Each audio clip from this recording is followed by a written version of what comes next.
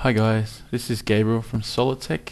I'm just doing a quick video just to show you how we can change the serial number in our Solidworks installation. Now the reason we want to do this is if we're going from a trial version to a full version, or a standalone version to a network version of Solidworks, and these will include its different serial numbers to the one that we use to install it. So what we can do is we just have Solidworks open. We can have a quick look at the actual serial number that we're using. You can see in the about, we get Solidworks and package that we get, the service pack, and there's our serial number.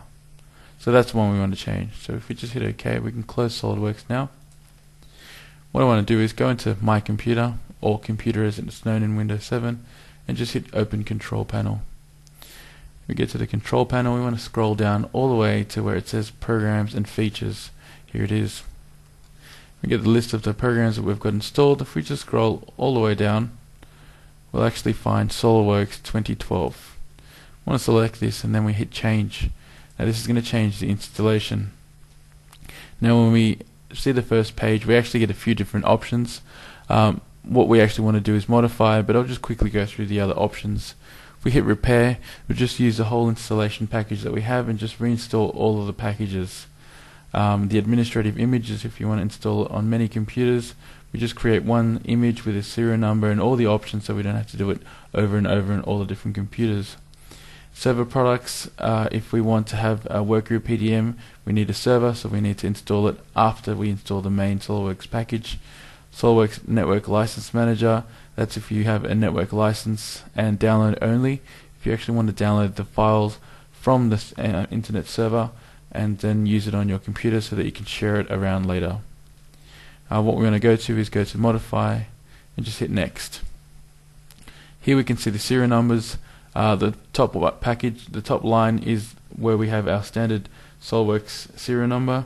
If we have any other serial numbers as well, we can put them in. You can see I've got the FlowSim serial as well.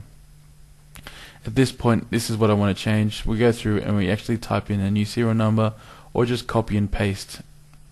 Once we're finished with that, just hit Next, and you can see that Solidworks is connecting to the internet, and it's just double checking to make sure if we have any new packages that we're entitled to or anything like that.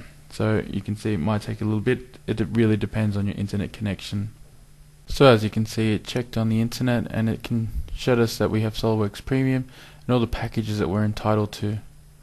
So you can see really I don't need to change anything because it should already be there.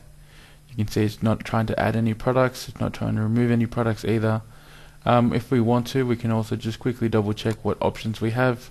You can see in the download options, it's really just grayed out all the stuff that we can't change. Just make sure that background downloader is off and install only.